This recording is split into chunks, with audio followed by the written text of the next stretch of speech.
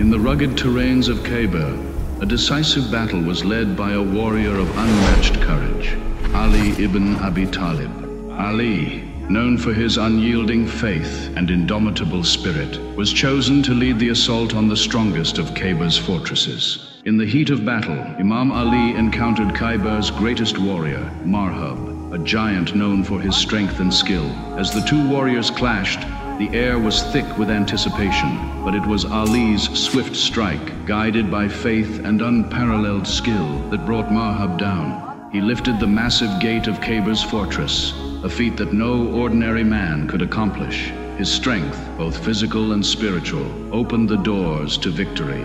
The victory at Khaybar was a turning point. It was a testament to the bravery and leadership of Ali, whose unwavering faith and heroism continue to inspire generations. His name still ignites fear in the hearts of Islam's enemies. The greatest warrior, the greatest scholar, a force of nature whose legacy echoes through the corridors of history.